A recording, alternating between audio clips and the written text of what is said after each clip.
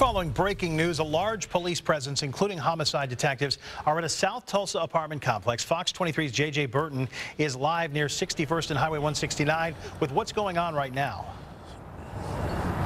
Yeah, Ron, we're going to go ahead and do an interview with lead homicide detective Sergeant Dave Walker. He's right over here. He just walked over to this scene. We're going to get the camera ready, and we'll just take this interview live here. Hello, you really... Hello, hello. Okay, what we're doing right at the moment is securing a search warrant for the residence. There is a male that is dead inside that apartment, dead from a gunshot wound, and you're seeing it as we go, so it's really rapidly evolving and really fresh at this point, so we really don't have a lot of information.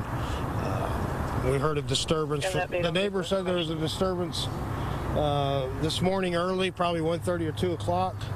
May have heard a gunshot, and that's about all we have to work on at this point. Does he have just one gunshot wound, two, multiple?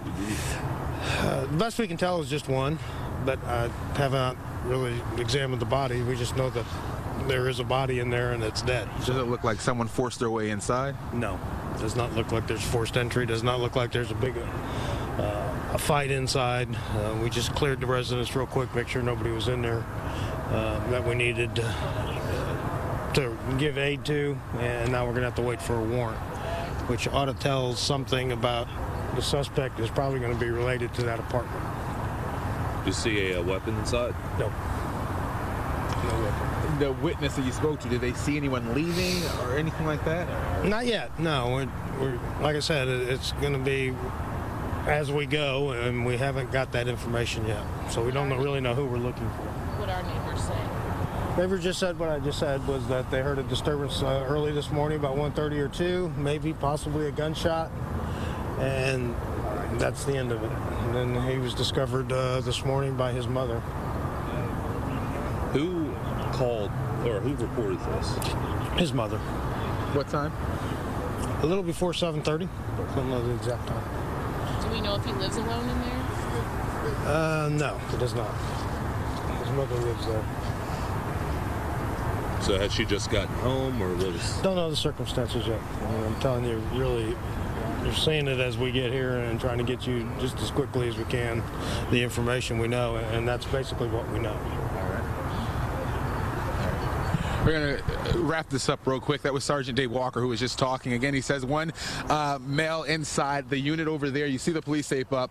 Inside there, dead. He says he doesn't know exactly how many times this person was shot, but believes it was just one gunshot wound in this man's body. His mother is the one who found him. She's the one who called police, again, around 7-something this morning when she called police.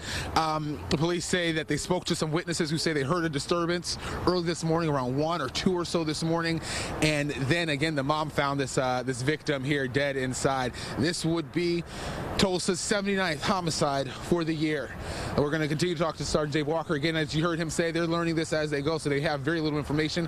We'll get this story up online on fox23.com, and of course we'll have another live report soon. Reporting live in South Tulsa, covering news that matters, J.J. Burton, Fox 23 News.